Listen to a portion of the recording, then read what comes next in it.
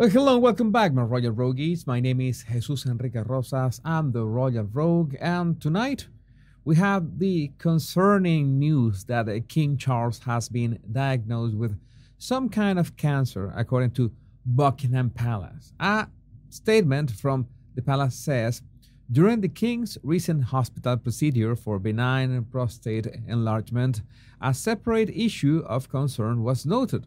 Subsequent diagnostic tests have identified a form of cancer.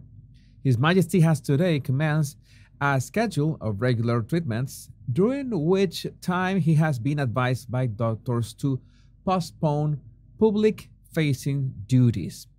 Throughout this period, His Majesty will continue to undertake state business and official paperwork as usual. The King is grateful to his medical team for their swift intervention, which has made possible thanks to his recent hospital procedure. He remains fully positive about his treatment and looks forward to returning to full public duty as soon as possible.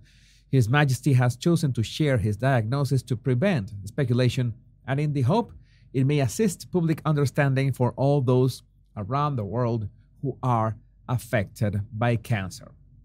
Well, from the Royal Rose House and all the rogues, we wish His Majesty a full and speedy recovery. It is also not hard to imagine that these are tough times for Prince William. Catherine is still recovering from her surgery at home, and he has stopped all royal engagements so he can take care of the children. Then the king needed a couple days for a surgery that went well, thank God, but now this. Now, don't get me wrong with what I'm going to say, but it seems that it was a good thing that King Charles needed that surgery, since it was because of that they discovered his cancer, hopefully at an early stage. And I'm pretty sure it's an early stage. But I think now, more than ever, the royal family needs our support. And I mean, all the royal family. Yes, I know that you can have your favorites, but maybe this is the time to unite. But not you, Harry. Precisely not you this time, or ever. Prince Harry will travel to the UK to see King Charles amid his father's cancer diagnosis. I don't think I need to remind you that there was zero official statement from Harry or Archewell or Meghan regarding the King getting surgery, and much less about Catherine. So, what changed now? Is he coming to check if he's still in the will? Because, okay, we are not going to speculate about King Charles' health, but what we can speculate about is what the Montecito morons are going to do about this. And not in a good way, because the very first thing they did was to brief the media, telling everyone that Harry was going there. I got this anonymous comment that makes a lot of sense. That goes to say that not only is there concern for reducing risk of infection, but the patient may also simply be too exhausted or weakened for treatment to be doing public duties. And the point that is getting to is the counselors of state is now critical. And Harry and Meghan might be jumping as they realize this could be a lengthy period when King Charles doesn't carry out public duties, and they want prominence as Harry as the Counselor of State. Will we see the spectacle of Harry and Andrew both knocking on Charles' front and back doors at the same time in the rush to be first Counselor of State? And speaking of Prince Andrew, in other bizarre news, I didn't know that Netflix was making a movie about the Prince Andrew interview. And, well, for the life of me, I can't imagine what is the plot.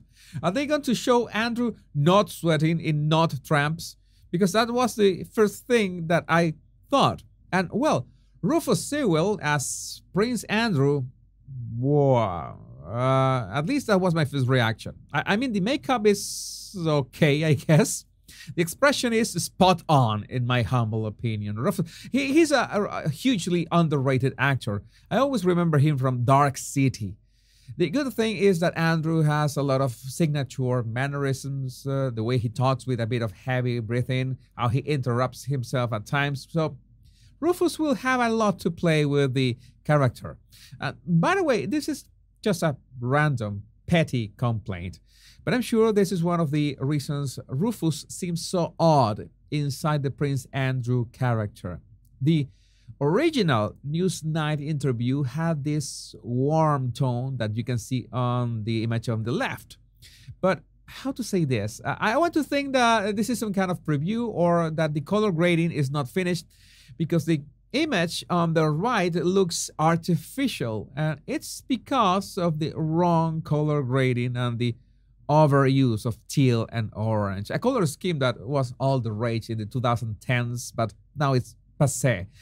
But an image is worth 1,000 words, so I decided to make a slight adjustment to the scene with Rufus to match the color grading of the original, and well, it changes dramatically. I'd say that Rufus looks more like Andrew with this version. And well, to end tonight's show with a laugh, I want to mention this letter that someone sent to Richard Eden. Dear Mr. Eden, I am writing this letter to you to tell you how much I detest you. And it was so funny reading that, but I think I know whose handwriting is that. But I'm just going to leave you guessing as to who is the author of such a delicate message. But at least we know it is not Meghan because, you know, she's got exquisite calligraphy. But Harry must be really salty due to the fact that Michelle Obama's book, The Light We Carry, won a Grammy for Best Audiobook, Narration, and Storytelling Recording. How strange, because I thought that Harry's Spare had broken all the records ever, not to mention that Oprah and Gayle King were enjoying their time at the Grammys, and how could they leave the Duchess of Sausages alone? Aren't they friends?